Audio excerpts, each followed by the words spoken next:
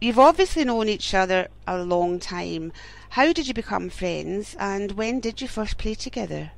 I think David, let's see, David has the story, right, how we got together. Well, somebody offered me enough money to put together the band that I wanted to play with. Yes. So, this is the band that I asked to play with me, and it worked. Mm-hmm. You all seem to be very good friends and very tight as a band.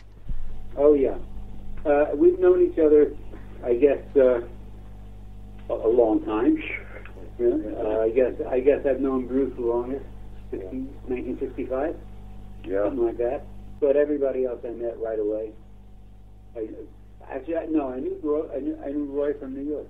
Right, before that, yeah. Maybe we can sum it up by saying the band has 200 years playing experience. Yes. That's right.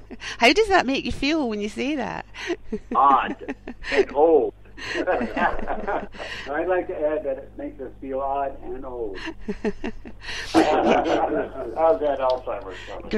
Greg, I loved the comment that you made to a reporter just as you were about to embark on the 2012 UK tour, where you said, now I did have to edit this ever so slightly, we're all really old, we're playing kick-ass historically important music, and chances are pretty good someone won't survive. 4 maniacal old lunatics crammed into a van full of equipment and cases of Depends. But the best part of this endeavour is that I'm finally the youngest guy in the band. It's true. It sure is. And the great thing is, Trish, I'm wearing diapers again. I said the best thing is I'm the youngest guy in the band, and I'm still wearing diapers. This is David. I'm the oldest one, but I'm the most immature. You're the most immature. That's normally what happens, David, when you get old. You turn into a recycled teenager. We would like to invite you to the gig that we're playing at the Green Hotel. Are you available to come to that? That's the one in Kinross. Yeah.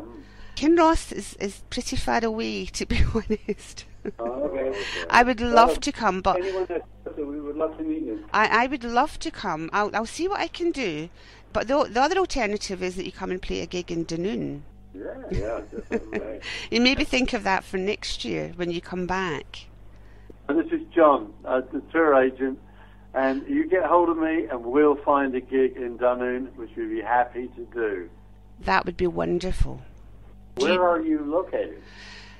Dunoon is on the west coast of Scotland. It's about an hour's drive and a 20-minute ferry journey from Glasgow. You know, we played Glasgow, David and I, with a country joke band about 8 years ago, and the support band, very nice guys, we were chatting, and I said, you know, do you understand me when I speak? And they said, oh, yeah. I said, well, I have some trouble understanding you guys. I mean, it's pretty Glaswegian, the talk. And they said, you think we're bad, you should listen to the guys from, I forget where, we can't understand them.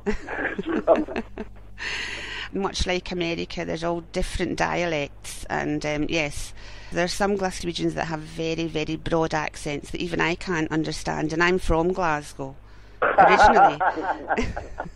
Oh, right, then. As we're right. Yes. Right, now, back in 1967, the landmark 3-day rock concert, the Monterey International Pop Music Festival, was held, and featured the first major American appearances by Jimi Hendrix and The Who, and the very first major public performance by Janis Joplin. Although your respective bands appeared there, am I right in saying only David and Roy played? No, Bruce was there. Greg was too little. I was studying for finals in high school. Right. Greg was, Greg. I knew one of you was studying. Greg was studying. Played Monterey. What are your memories of that historic event, and what artist or artists do you most remember from then? Well, this is David. To me, it was the best gig I ever played up to that point, and ever since. I've never played a better gig. The musicians were treated like human beings, and it was just fabulous to be hanging, like Roy was talking about, standing behind Booker T and the MGs. It was like there were a whole lot of magical moments, small ones. Right. So would you say that's the highlight of your career so far? I think so. Well, that and playing with Pete Seeger. Actually, no, playing This Land Is Your Land with Pete Seeger in the audience singing along with us. That probably is also a highlight. Do you think it was because it was organised by musicians? Absolutely. Even if they came from L.A. And Lou Adler, who was not really a musician, who was also a musician. It was, it was such a mixed bag of music. Yeah. Very eclectic. I mean, you went from the afternoon with Ravi Shankar to, Otis. And it was a real wide range of music, and everybody listened to everything. There wasn't like the sectarian musical split that that happened. I remember when I moved to London in '68 that I'd heard there was a recent concert by Chuck Berry and the Who, and there was fighting between the Who audience and the Chuck Berry audience. Really? It just blew my mind. That didn't happen in Monterey. Monterey was the opposite. Very magical moment. Plus, Well, it's known as the Summer of Love, isn't it? Summer of Love. Summer of Love. It must have been an amazing experience. In excess of 90,000 people there, just all listening to your music. How amazing would that be?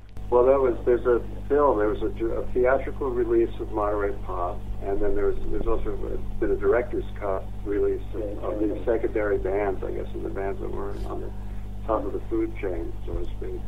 And that's out on Cotillion. It's a box set. It's got everybody in it. It's really great. It's really great. Yeah. Actually, what that is 3 CD sets. The first CD is the movie. The second CD is Jimmy at Monterey and Ravi Shankar at Monterey, and the third CD is Outtakes. We're a Country Joan official on that. Blues Project is on it. They're not on the regular. And I think that one magical thing about Monterey, the area there, it's close to it's on the coast, and the weather went through changes during the whole course of the whole show. So there's night, for example, that Otis Redding and the Jefferson Airplanes played. The fog was rolling in. It was getting very cold. People had blankets around them, and the place really cooled down a little bit, even though the Jefferson Airplane was a hot band. But when Otis got out there and jumped into his set, the place lit up. And not that the fog went away, but the vibe certainly did light it up. It went through kind of weather changes. It was really an organic event, really. And as David said, it was very peaceful, really. And also, the cops were cool. Yeah, that was it. At the end, the cops had flowers on there. Really? Did they? They had motorcycles and all kinds of. The town was very cued into the whole event. It wasn't like an adversarial deal between the town versus the promoters versus whatever code or rules, etc. It was pretty well done. And the crowd was very well behaved. Yeah. And there wasn't a lot of drinking. That was another thing. Was there not? I mean, there were a lot of other things, but there was there was not much drinking at all. So there were a lot of drunk people. That's always a plus. The interesting thing is David and I went back to a reunion, a 20-year after, I think it was, of the Monterey Pop, and there was a seminar on stage, and a lot of people who were involved with it were there. And going back to the empty arena, walking in there as a kid, I guess it was, to see it again was like looking like when you're a kid, you look at life, you're looking up at all the adults, and everything seems so big, so large. And when we went back there as we grew up a bit, it seemed very small. It was amazing. It was 25 at the time, so much smaller. So, this is Greg again. Hi, Greg. And to add to more of the Monterey serendipity, during the 40th reunion of the Monterey Pop Festival, Roy and I played together in the reincarnation of the Electric Flag. the band that had Mike Bloomfield. Mm-hmm. And so we were on that same stage together. And I had nothing to compare it to because I played there, but I wasn't at the original event. But all I could think of is standing on that stage, all in that spot, how much great music had come off of that place that I was standing. And it was an amazing... And if I might add an addendum to that, on that gig that Greg and I were playing, Greg actually saved my life. And I won't go into any details right now. Is that not something you can share with us? We're going to tell the audience in Kinross. Right. So you have to... Right, so I have to come then to hear the story. It must have been an incredible experience. Emerged as it was. I mean, I didn't have any particular expectation that it was going to be such a great thing. I flew in from the East Coast, and to me it was like watching the movie by George Powell, When Worlds Collide. And in that movie, when everybody has to leave planet Earth, and they take this rocket ship to supposedly a safe planet, but they don't know if that planet is inhabitable by humans, if there's oxygen on the planet. So that's what that was. I come from the East Coast to this semi-tropical forest and beautiful coast, and we land, and it was like stepping off the spaceship and stepping into this lush, wonderful, breathable, beautiful place. Yeah. Monterey. Roy, would you like some more pot? I don't do that. That's lightweight. Okay, thank you. What are your memories of Jimi Hendrix? I have to ask that. And Janis Joplin. Did you actually meet them? Did you speak to them? Yes, sure. The Big Brother and Country Joe and the Fish were kind of a lot together for years. And Country Joe and Janis Joplin were an item for about a minute. Really? About a minute. Yeah, they used to fight all the time. So Janis said to him, Joe, before we break up, why don't you write me a song that I can sing? Write me a song. So he wrote the song Janis, and he presented to Big Brother and the holding company, and they had no idea how to play it. So we did it, and actually, I still keep it in my solo repertoire, and I played it at Janis's memorial.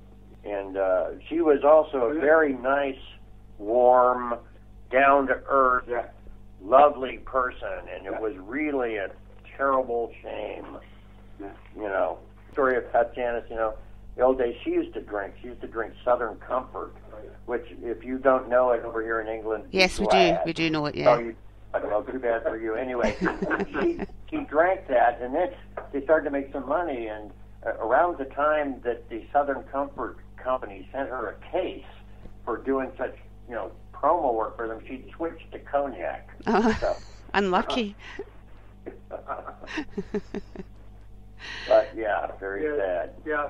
And Hendrix, I didn't know personally. I was in the same room with him a couple of times, and he wasn't real friendly. This is David. I always liked Jimmy. He was always friendly to me, always nice to me. We used to, when we toured with the Jimi Hendrix Experience, Country Joe and the Fish, up after Monterey, we went like maybe a dozen gigs up and down the coast. And I would go into their dressing room, hang out with them sometimes, and play guitars with him. He was a really wonderful guitar player. I asked him if he wanted to see my guitar. Then I realized, no, he's left-handed. So he said, no, I can play it.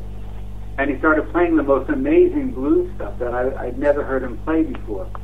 And ambidextrous. No, but he was playing it upside down backwards. Oh, I see. Upside down backwards. I said, how'd you learn that? He said, well, when I was a kid, growing up having guitars, if I didn't bring the guitar to the party, I couldn't play. If I didn't play, I didn't get lucky.